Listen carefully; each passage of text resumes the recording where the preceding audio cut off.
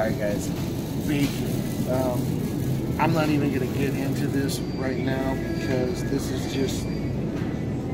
is all kind of wrong. It's all kind of wrong. I'm speechless. That's what it is. I'm speechless.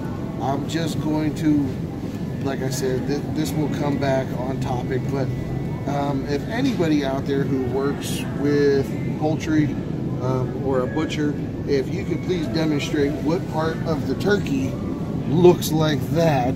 And that's a lot of different ingredients in what should be turkey. You can't take something and make it look like, I mean, you can't do alchemy with food. You can't turn, nobody wants buffalo that tastes like chicken. You know, I want my bacon to be bacon. And there's just a lot of misinformation about, you know, turkey baking being better. So we'll get into that another time. My blood pressure is probably going up right now, and it's not because of the real bacon preference. It's because this is just a damn lie.